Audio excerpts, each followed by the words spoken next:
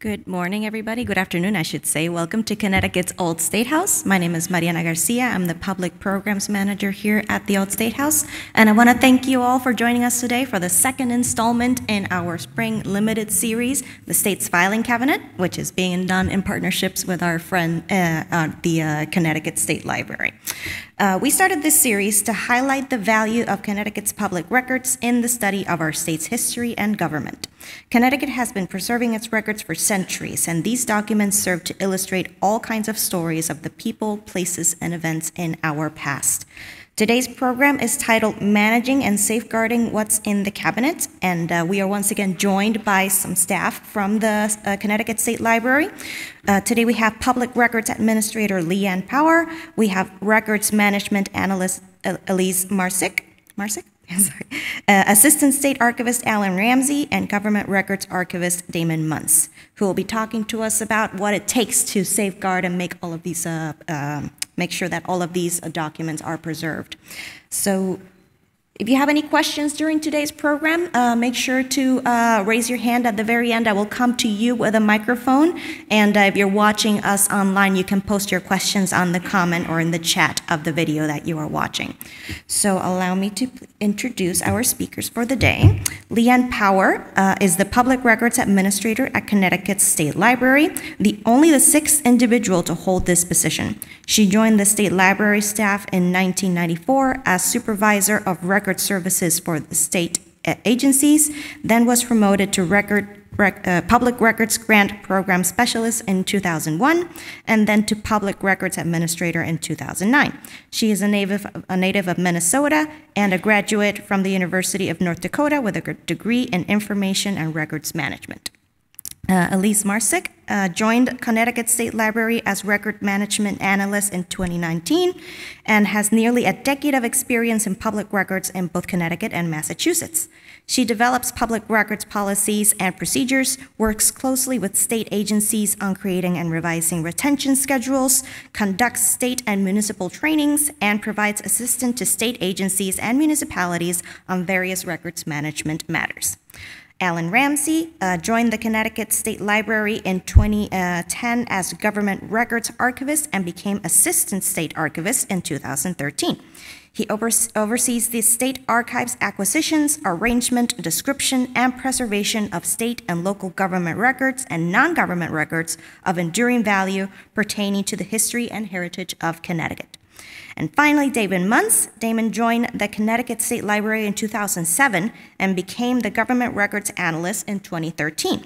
His duties include serving as the liaison for the preservation of paper-based materials for state library staff, as well as a contact for state and local stakeholders in the event of records disasters. He also oversees records transfers from state agencies and local governments, rehousing collections into appropriate storage containers, and provides reference services for archival collections. So thank you for all of you very much for being with us today. And again, let's start the presentations. Thank you. Thank you, Mariana. Good afternoon, everyone. Thank you for coordinating the 3 workshop series with the Connecticut State Library. Welcome to all of you who have joined us virtually, and also the individuals who arrived in person. Thank you so much for coming to see our presentation today. There's a few CSL employees here as well. Thank you for coming to support us. To begin, I would like to provide you with some information about the State Library. The mission of the Connecticut State Library is to preserve and make accessible Connecticut's history and heritage and to advance the development of library services statewide. By statute, the State Library serves as the official archives for the state of Connecticut. It is a permanent home of the Connecticut General Assembly, official transcripts, and legislative bill files, and it maintains comprehensive collections of Connecticut and federal government publications from the late 1700s to the present in support of the library's roles as a regional federal depository library and the Connecticut State Documents Depository. The first presentation of the File Cabinet series was presented on May 25th by two members of the State Archives, State Archivist Lizette Pelletier and Digital Records Archivist Barbara Austin. Their session was on record keeping in Connecticut then and now. And if you were not able to see that, you can view that on YouTube on your leisurely time. During today's session, called Managing and Safeguarding What's in the Cabinet, we will discuss the management of state and municipal records, how records are appraised for archival and historical value, and the preservation of records.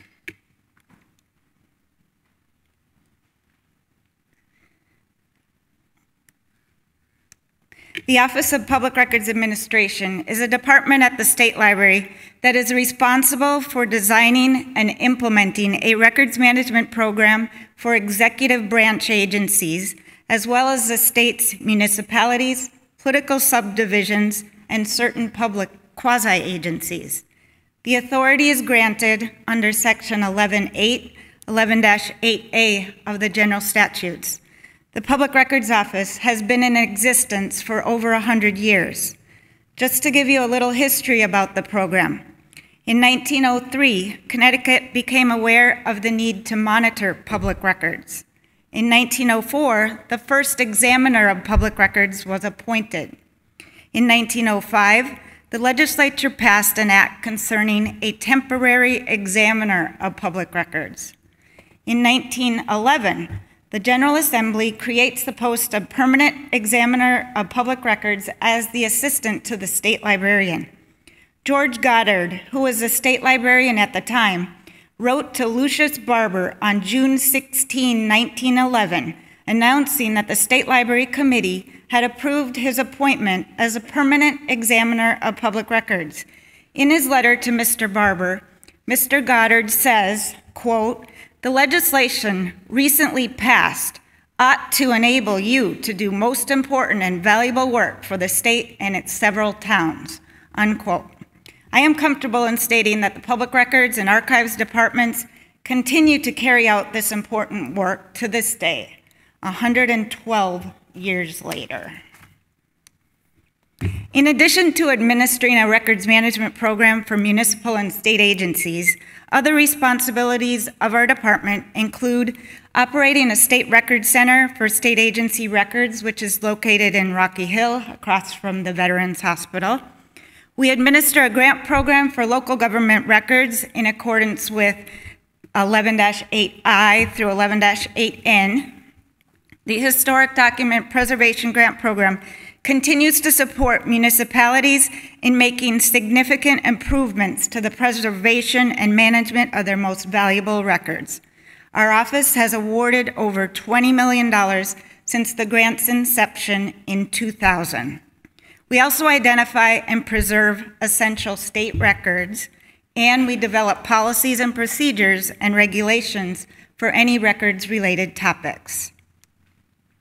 Other statutes dictate requirements for records maintenance, proper storage of records, disposition of records, or unlawful removal or alteration of records.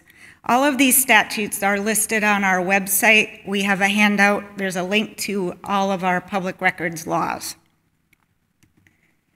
So to begin on the program responsibilities and benefits, a logical place to start would be, what is a public record? Public records are defined in statute. Again, I'm sorry I'm throwing out a lot of statutes. 1-200 Part 5, as any recorded data or information related to the conduct of public's business, prepared, owned, used, received, or retained by a public agency. Government records are classified as public records regardless of the format, paper, electronic, microfilm, or regardless of the level of access, whether it's open or if it's restricted. The second important definition that you should know about is what is records management. It is the efficient and systematic control of records from creation to disposition. And the key word here is systematic. Records management is also the processes necessary to capture and maintain evidence of and information about business activities and transactions in the form of records. Managing records needs to be a part of a department's normal workflow. There should be policies in place which identify how the records are handled at each phase of the life cycle. Employees also need to be aware of the policies, and training should be provided either through the town, state agency, or conducted by our office. We work very closely with CCM, which is the Connecticut Conference of Municipalities, to coordinate municipal training sessions each year. We give high-level workshops on our program details. Under the statutes, a state agency municipality is responsible for inventorying their records. This would include what records, the types of records, identifying essential records. It also would include who has the records, who's the records custodian, where are the records located. Another responsibility is protecting the municipality or agency by obtaining permission to dispose of records and by proper disposal of the records after they are no longer useful, and protecting historical records by transferring those records to the state archives or to an approved archival facility. State agencies in Connecticut must designate an agency RMLO, that is a Records Management Liaison Officer. The RMLO serves as an important individual who works with our office on preparing and approving agency retention schedules. They also review agency disposal authorizations. It is also essential that they disseminate records management information to their agency personnel. Employees must be familiar with our Public Records Policy 5, which is our disposition policy, as well as our retention schedules that apply to his or her particular function within the town or state agency. Our office sets the minimum retention period. After the records have been met and the approval of disposition has been obtained, it's important at that point to dispose of the records and arrange for transfer to an approved archival repository. It's not a good practice to retain records just in case. These are just a few points that address the purpose of having a records management program. In bullet point number 1, it states, ensure the continuity of operations in the event of a disaster. It is important to know the effect that a disaster can have on a town or state agency. Having a good records management program will help identify and protect essential operational records. Another purpose of a good records management program is to identify and classify records that need to be retained and accounted for over time. This is where we assist in the development of records retention schedules.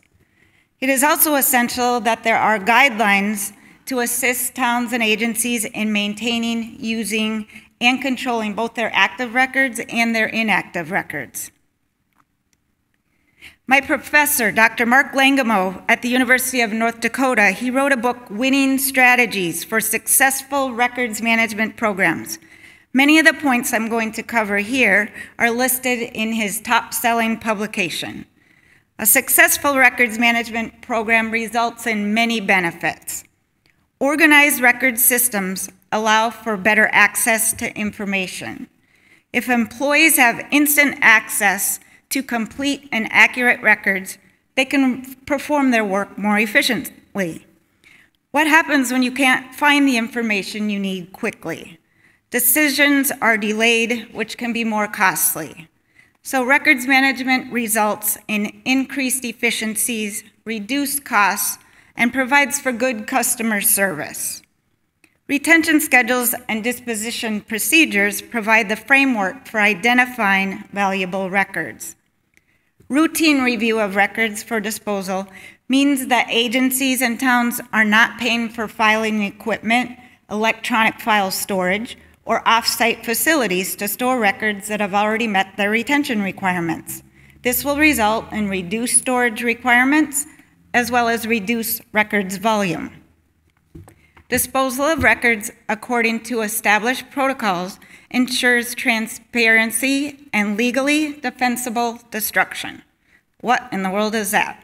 This is the practice of systematically disposing of records or data that is no longer needed for legal reasons, regulatory, or business purposes.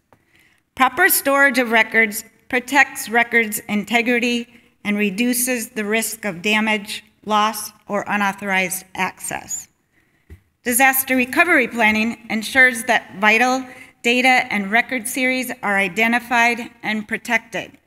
For example, records that document citizen rights, such as land and vital records, are protected and maintained as permanent records. When essential operational records are identified and addressed in a town agency continuity of operations plan, access to these records during and following an emergency will provide vital government services. And finally, an important benefit is that a good records management program supports the identification and preservation of the historical record. Records with enduring value are maintained permanently by a town or state agency or transferred to the state archives or other approved archival repository, as I've mentioned a few times. Here is a slide that shows the importance of implementing good records management practices. In the before photo is a municipal storage area. You can see that it would be very difficult trying to access files that are stored in this condition. The town hired a records management consultant as a part of the Historic Document Preservation Grant Program. The after photo shows you the result of good records management practices. The town created a file room for municipal box storage.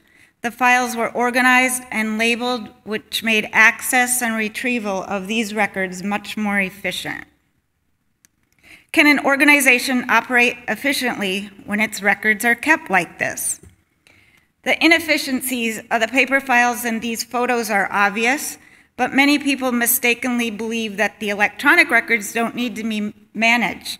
They want to convert everything to an electronic image or file, believing that the computer search function is going to find anything stored in that system. However, an improperly identified electronic record can be just as lost as these improperly identified paper records. Notice on the left that the file names are a series of numbers. You would have to open each file to determine what its contents are. Folder hierarchies and consistent file names are essential. These are true life images.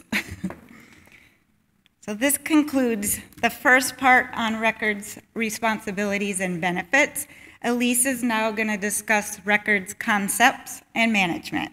Thank you.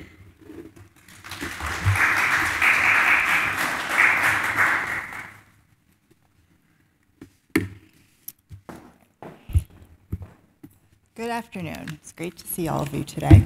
We've been talking broadly about records management programs, so now I'm going to go into some specifics on important concepts in records management. Before I begin, what we're discussing today relates to records requirements for Connecticut state agencies, municipalities, certain quasi-public agencies, and other political subdivisions of the state. So when I say agency or public agency, I'm referring to all of these groups.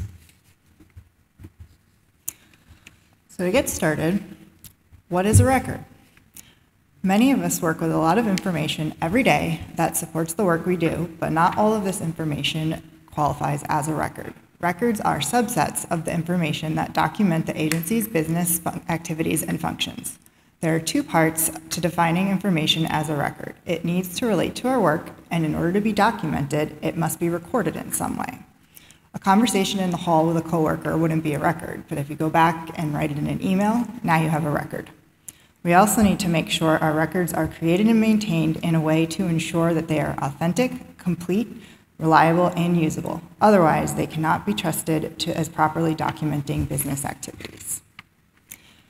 And when we're talking about records for public agencies, we're talking about public records, which Leanne defined earlier, and the term public records can be confusing. Public records are not just records open to public inspection. Public records are all the records documenting the public's business.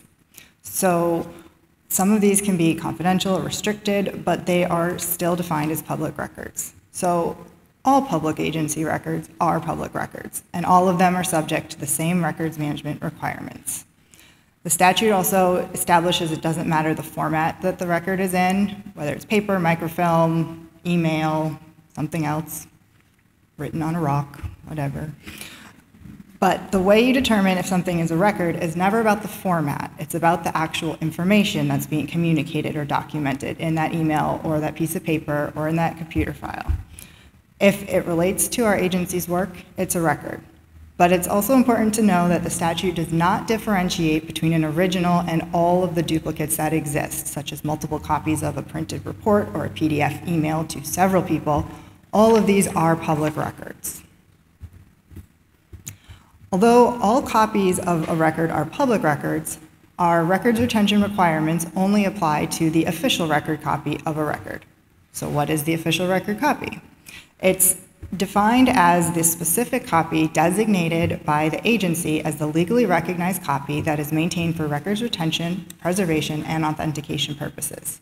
All of the duplicate copies are considered non-records.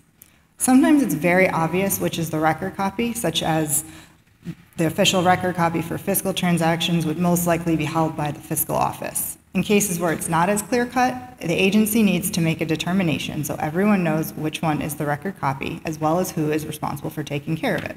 We call this person the records custodian. This is the person or department that's responsible for the custody and care of the records in day-to-day operations. It's also the person who does the first sign-off on a records disposal request and certifies that the records are eligible for disposal. It's not necessarily the person who created the records. For example, the department head might be serving as the custodian for the records in a particular department. And although the records requirements only apply to the official record copy, we need to manage all of the non-record copies as well. Other non-records that need to be managed include materials that don't document an agency's work and were never records to begin with. Published materials that you're maintaining for reference only, such as books, manuals, or professional journals, or unsolicited materials like catalogs, brochures, newsletters from other organizations, anything like that. And this applies regardless of format. So think of all the emails like sales announcements that you get. Those are non-records. Usually it's fairly easy to distinguish non-records, but sometimes things are not as clear-cut. It always comes back to looking at whether the information is documenting the agency's work. For example, when you open the mail, is the envelope a record? It depends, usually not. But if you need to know if it was postmarked by a certain date, it might be a record. And we need to manage records from their creation through their disposition, which is also known as the record's life cycle. It's not much different than any other life cycle. If you think about it, every record is either created or received, used to support the agency's function, maintained over time to meet ongoing needs, and then disposed. And like Leanne mentioned, when you think of here dispose, you might think discard or destroy, but it actually refers to the final action taken with a record, either destroying, transferring, for example, to an archive, or even maintaining it permanently. So if you think about that maintain stage of the life cycle, how do you know how long to maintain a record? A few months, forever, something in between? To answer this question, we use retention schedules. Our office is responsible for the development and maintenance of records retention schedules for all public agencies. The schedules identify all of the record series that towns and agencies have and tell them how long to keep them and their disposition, destroy, transfer, or keep permanently. This is an example of one of our municipal retention schedules, which is for electors and election records. You can see we have a series number, title, description, retention period, and disposition.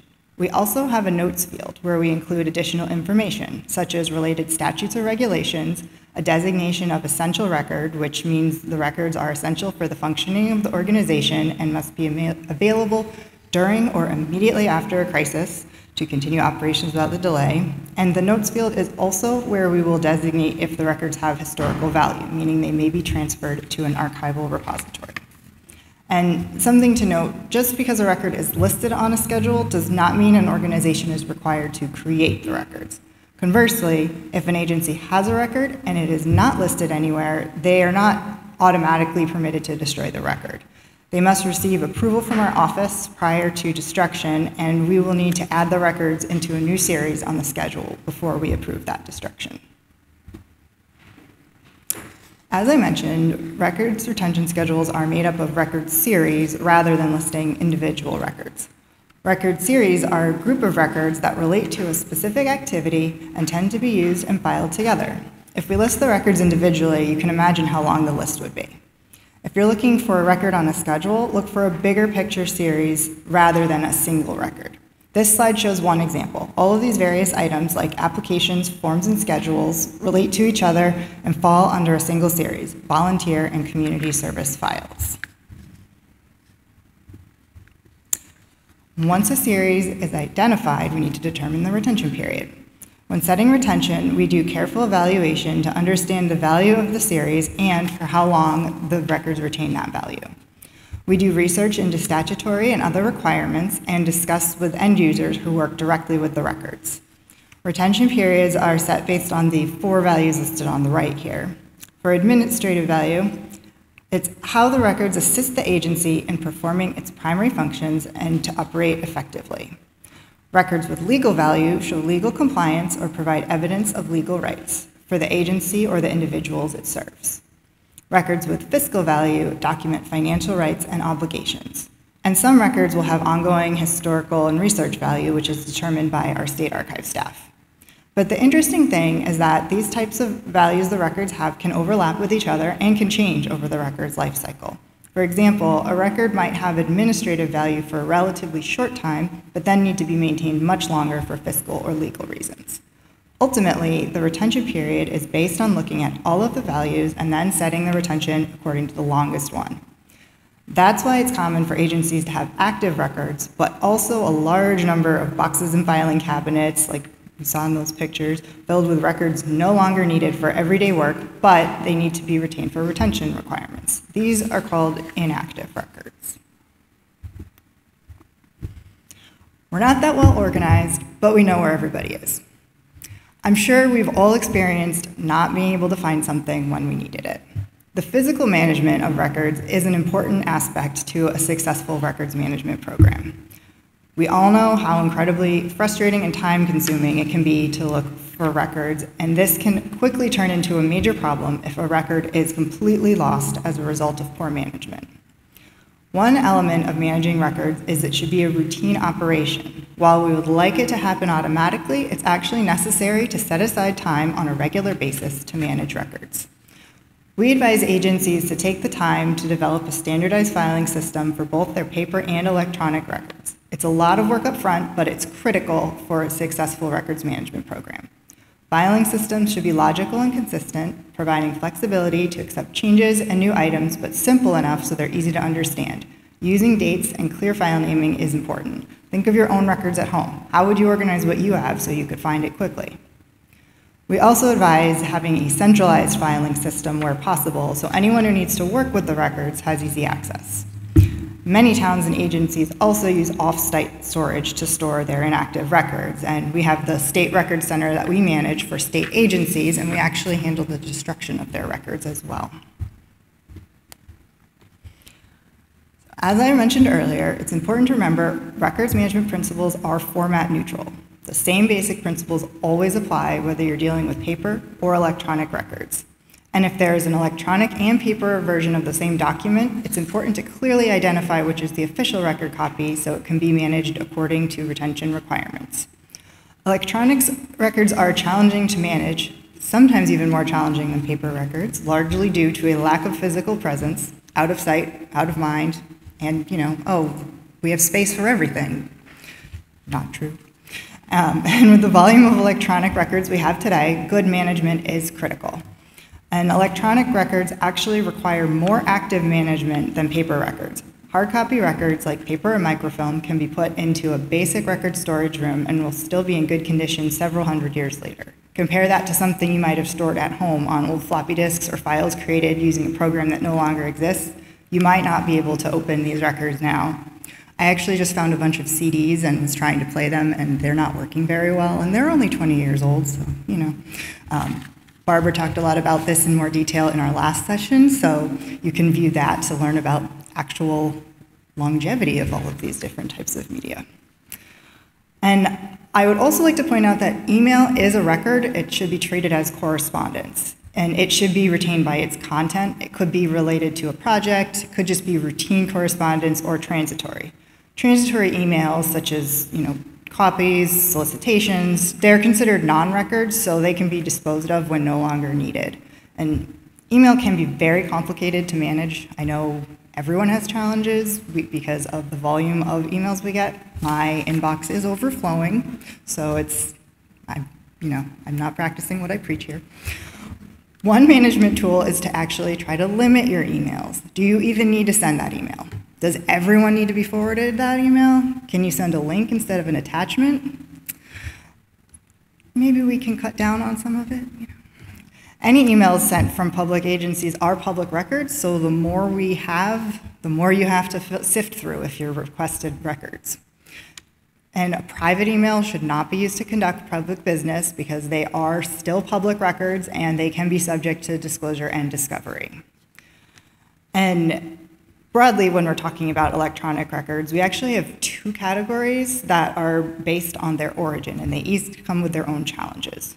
So born digital records are records that begin life in electronic format, like a report written in Word, an electronically submitted form, or records in a database. Emails are also born digital. And digitized records are those where the original record is in hard copy format, usually paper, and the records are scanned and stored as digital images.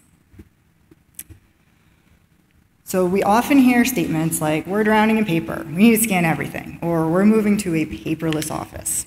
In most cases, it is not a reasonable goal for an agency to digitize all of its records. To reduce paper, it's best to implement a hybrid strategy, scanning certain groups where it makes sense and leaving the rest on paper. In many cases, it's actually less expensive to store paper records for the required retention and then destroy them than it is to scan and maintain electronically, especially if you are scanning and maintaining them properly.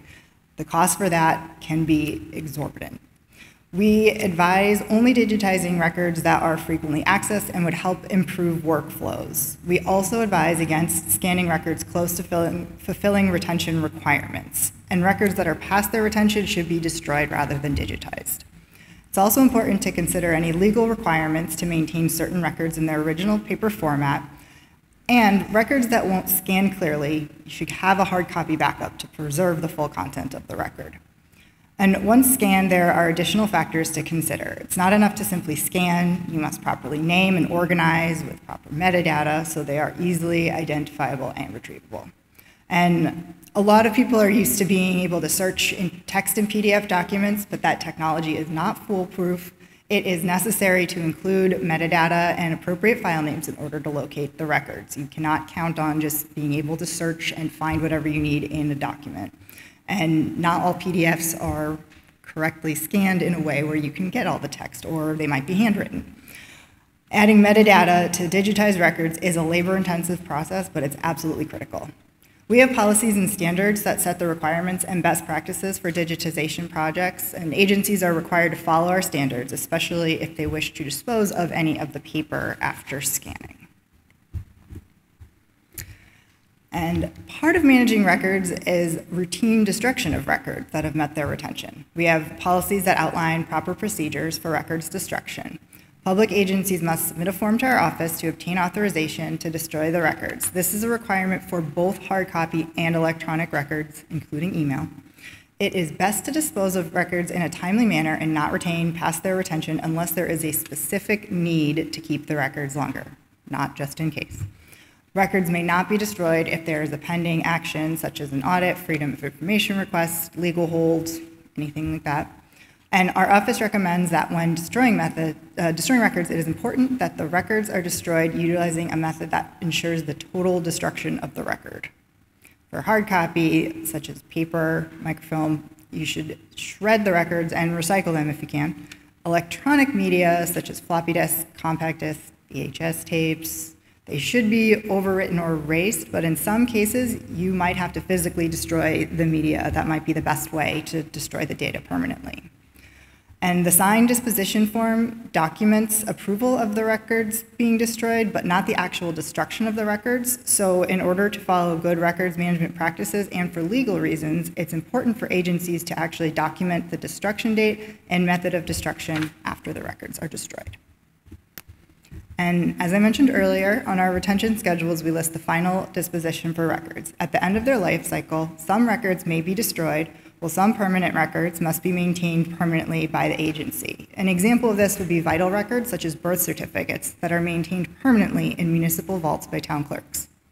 For other records with historical value, they can be transferred to an approved archival repository, such as a local historical society or the state archives. And Alan will now talk about the appraisal process for determining which records have historical value and can be sent to an archival repository. Thank you.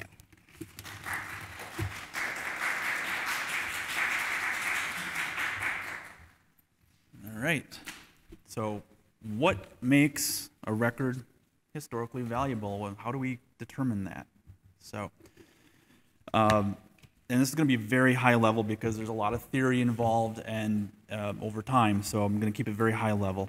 And archival appraisal criteria is used by archivists at the state archives to determine if a record is historically valuable and is an archival record. I thought I would start out with a quote to kind of frame what I'm going to talk about today. And so as I was looking around, the quote from Jerry Ham, who was the past president of the Society of American Archivists in 1974, so we've been talking about appraisal for a long time. I thought this kind of phrased it fairly well to talk about sort of what archivists do, which is our most important and intellectually demanding task as archivists is to make an informed selection of information that will provide the future with representative record of human experience in our time. One word that I want to point out in the quote is selection. So you have appraisal and then there's selection, and so that includes selection. And selection is defined as the process of identifying which records to retain because of their enduring value. So how do we begin? And so archival appraisal and selection starts with understanding what is the state library, and more specifically, what we do in the state archives is what is our documentary goals? Why does the archives exist? And what purpose does the archive serve? A lot of those have been answered. And to understand those goals, we need to consider the following, which is, as you've heard already a couple times, the State Library's mission, which is to preserve and make accessible Connecticut's history and heritage, and to advance the development of library services statewide. Next, we look at the legislative intent and requirements as set forth in the statutes. And so, as previous others have mentioned, we have statutes 11.8 AC says that the state librarian has the authority to identify, state archivist as the representative of the state librarian has the authority to identify and retain those records that are of historical value to the state. Next, we have the collection and development collection policy, which the state archives also guides our decision making. And this was approved by the State Library Board in 1991 and defines what records have archival or enduring informational value. It is up on our website. Feel free to read it. This is currently under review and revision because it is well over 30 years old at this point and times have changed. And then last but not least is we also have a couple policy statements and guidelines on how we do appraisal, and one specifically on architectural records, because it seems like in the last decade we've taken in a lot of architectural records, so we've kind of identified what we look at there.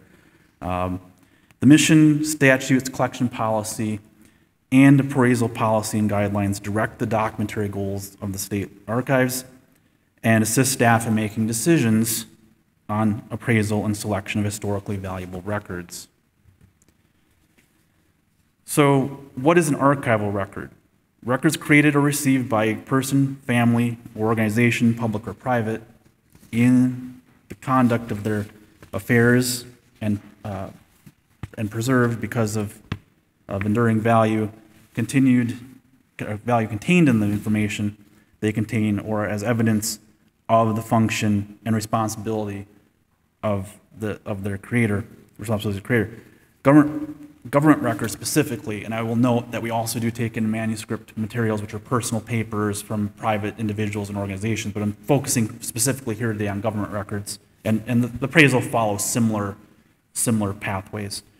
Government records possess archival or enduring value if they contain information which satisfies one of the following: documents the evolution of organizations, policies, and practices of state government; documents claims or petitions made on state government by citizens and the disposition of those claims and petitions; documents obligations and claims made on citizens by state government and the disposition;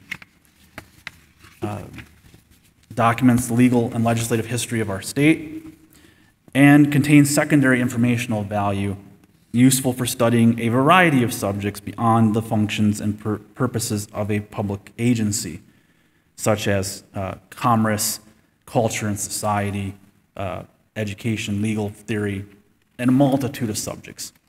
By documenting institutional functions, activities, and decision-making, archivists provide an important means of ensuring accountability.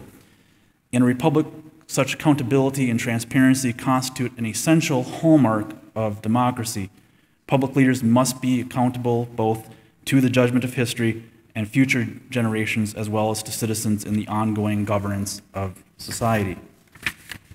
So getting more specifically into what archival appraisal is. Archival appraisal is defined as the process of determining whether records and other materials have permanent or research value. So we saw the disposition, the life cycle. So either they're going to be disposed of legally following our practice, policies and procedures. So either they're going to get disposed of, shredded, or they're likely going to be retained by the agency because they have permanent value or value in that matter, or they're going to be transferred to the state archives or archival repository that's approved. Archival appraisal is different. I want to be clear about this. It's different from monetary appraisal, which estimates fair market value. The state library or its staff, according to IRS rules, we cannot appraise any materials for monetary value, nor can staff recommend specific appraisers. It's also different than records management appraisal, which is typically used to indicate a preliminary assessment of value depending upon the existing retention schedules. Trained professional archivists appraise records by looking at several different values, and you heard at least mentioned values as well, which are very similar, based on the original purpose of the records for the creating agency. So we have primary value, which is agencies create records to meet their administrative, legal, or fiscal needs. Records often have more than one value and can also change over time and can overlap, so it can be changed. And there's some examples here of administrative, legal, and fiscal record types that you might find in these different categories. In addition, records also possess evidential and informational value beyond the original value by the creating public agency. Evidential value provides information about the origins, functions, and activities of their creator.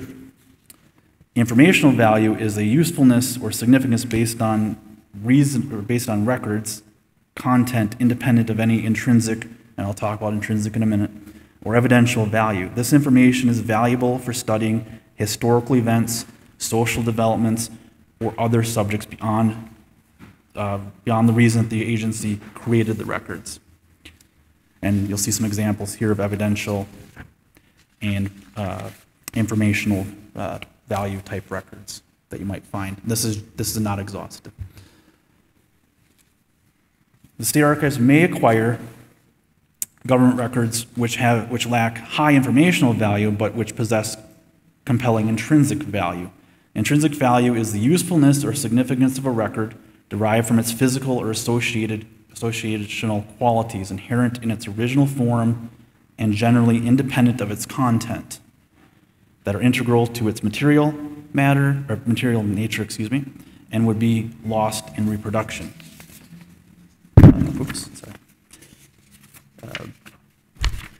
Records determined to have intrinsic value contain some of the following characteristics, and this is by no means exhaustive either. Physical forms that may be a subject for study.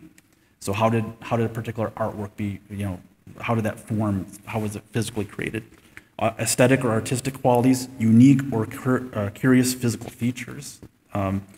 Age that provides a quality of uniqueness, value for use in exhibits, and general and substantial public interest because of direct association with famous and historically significant people, places, things, issues, or events in the state. An example that came to my mind was of intrinsic value, but it also has legal value, is this petition submitted by Sarah Welcher in 1723 to the New Haven County Superior Court for divorce from her long-gone husband, Peter. She argued that every enterprise he launched failed and that he left her and her children penniless. However, for intrinsic value, you will notice the drawing of the gravestone around the content of the petition. So that gives you an idea of intrinsic value, one idea of many.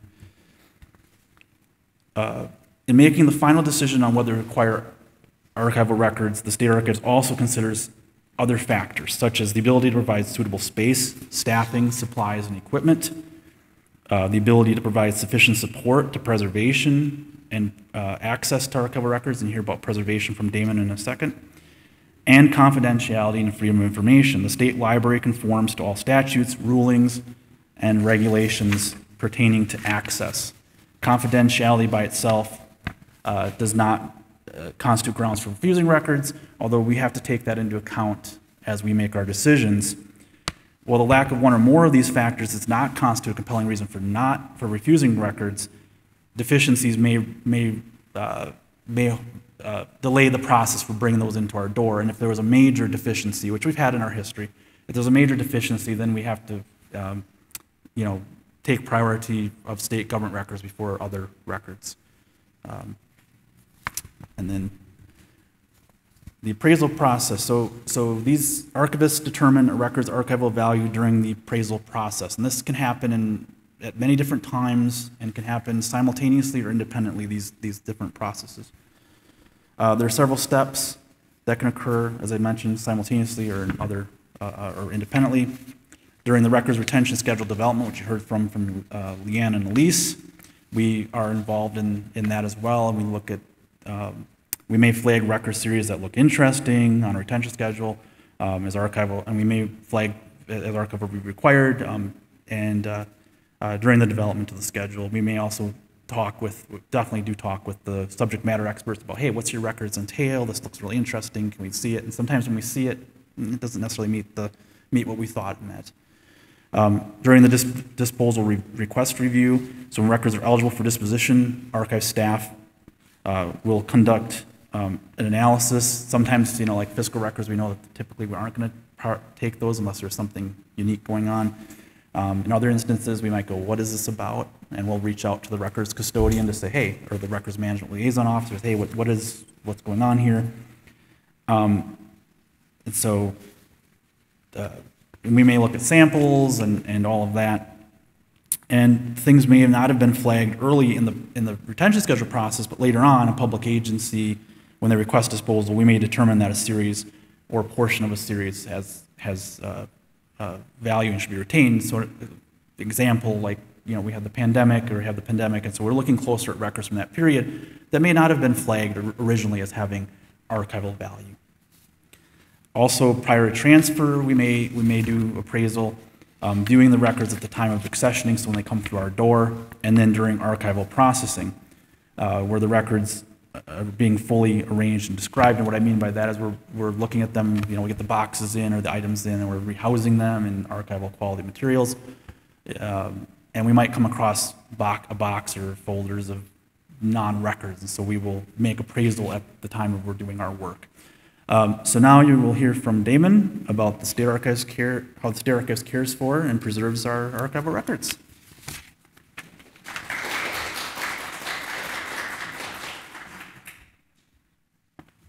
All right, thank you, Alan. Okay, as Alan discussed how we determine what records we take into the state archives, I will discuss how we preserve, care, and protect those records in our custody. Preservation is a topic that could be discussed for an entire day or even an entire week. But I will keep it simple and highlight the important factors in preserving and protecting these records. Also, emergency and disaster preparedness is another topic that is essential to protecting the records and can be discussed at length, but that will have to wait for another time. As stated previously, part of the State Library's mission is to preserve and make accessible Connecticut's history and heritage. We have the responsibility and duty to ensure records under our care are kept safe and protected, not only for the present, but also far into the future. Some responsibilities in keeping the records safe include in providing safe and secure storage spaces. Our storage spaces are not open to the public to browse. Only authorized staff can access the spaces, and they are monitored 24 hours a day to prevent damage or loss to the records. The environment is also monitored, which I will discuss later. When researchers wish to view the records, that is done in a secured area, monitored by staff, where there are additional rules such as no pens, food, or drink. We want individuals to be able to view and use the records, but at the same time, we must ensure the records are kept safe. At times, conserving the records might be needed for the records to last. I will elaborate on that a little bit later. Okay. Most of the time, the terms preservation and conservation are used interchangeably. In many ways, conservation is a part of preservation. Some examples of preservation include monitoring the environment the records are kept in, which include temperature and humidity. Having proper enclosures for the records, such as a phase box, storing items correctly, such as keeping large volumes flat, writing a plan in case of emergencies, and scanning records. Conservation refers to the treatment and repair of records to slow the process of decay or restore them to usable state. As you can imagine, sometimes we receive records in less than ideal state. Poor choices in adhesive and inks can cause deterioration or damage. The wrong kind of glue can dry out, and the book will just fall apart. As Lizette spoke in the last presentation, acidic ink can damage the paper. In the 19th century, iron gall ink was common, but it is acidic and can make a hole where the writing used to be. Paper clips and staples are usually made of metal that rust over time. A rusty staple may leave a permanent stain when removed, and because the rust makes it scratchy, the staple may tear the paper. Less than ideal storage conditions and wear and tear dramatically decrease any record's lifespan. Creating a stable environment is one of the most important things we can do to maintain the record's physical make it stable. For paper and books, the recommended environment is a constant year-round temperature of 7 degrees or cooler and relative humidity of 30 to 50%. Achieving this year-round for a whole building is expensive and time-consuming, as it requires constant monitoring. Even at a large institution with multiple facilities, like the State Library, it can be a struggle to achieve this stable environment. A more realistic approach is to create an environment that only allows minimal, daily, and gradual changes from one season to the next. Pictured here is a digital hygrometer thermometer, similar to what we use to monitor the environment. Properly storing and housing the records is just as important as monitoring the environment. We do not use any wood shelves, as wood tends to off-gas and absorb water. We only use powder-coated metal shelving. We ensure records and books are shelved flat and rearranged so larger volumes are stored below smaller ones. The records must be fully supported by the shelf and are not overhanging the edge. For oversized materials such as maps, You can see we use large map cabinets. All our shelving, including the map cabinets, are at least 4 inches off the ground to help protect the records in the event of a water intrusion into the space. Materials used to make folders and storage boxes have an impact on the longevity of the records. The materials we use are acid and lignin free. Lignin is a natural component of wood pulp used to make paper and cardboard. As time goes by, it causes paper to turn yellow, which might not affect the strength of the paper, but it could decrease readability. There are safe plastics as well, but we do not use anything made with polyvinyl chloride. Sorry to get a little technical, but basically PVC, that does have chemicals that are harmful to humans. Here are some common items we find when we take the records in, which can cause damage. Rubber bands, which dry up, break, and may leave a stain on paper. They also pinch or tear paper, especially fragile or brittle paper. Paper clips and staples are usually made of metals and rust over time, which I mentioned earlier. Sticky notes left on documents or photographs can leave the adhesive on the item and often lifts the ink off the page when removed. We always wash our hands well before handling archival records. Handling the paper can leave your hands dry, but lotions, even the greaseless kind, can leave a residue. We only wear gloves when handling photographs, films, or negatives to prevent leaving oils and dirt from our skin on them. If a record is in poor condition, we will make a photocopy or scan of the original in order for the copy to be accessible to individuals. We restrict the original, avoiding any more wear and tear on the actual record. When a scan is made, there is a potential for it to be made available online. This allows the content of that record to be accessed by a wider audience, which is not restricted to just visiting the state library. As I mentioned earlier, sometimes conserving a record is essential in making sure it is around for future use. When a record is in such poor or bad condition, we may send it out to a professional conservator who will attempt to restore the record to a usable condition while stabilizing it to prevent further decay.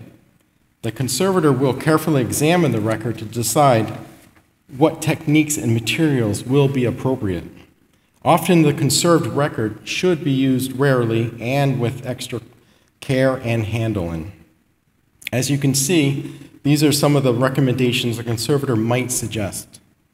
The state library does not have a conservator on staff, but we work with an outside professional conservation vendor to repair and treat records. So in conclusion, state archive staff are responsible for the care of records, including determining the appropriate preservation actions to ensure archival records maintain stable and usable now and into the future. Thank you.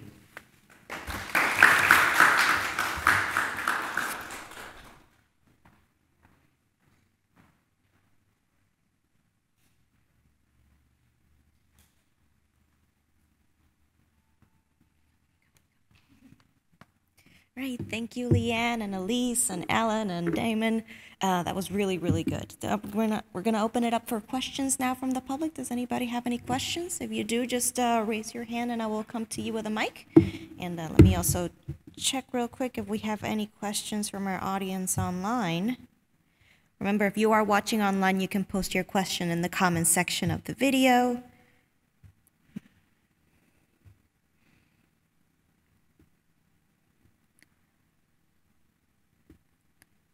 Okay, so any questions here from the in-person audience?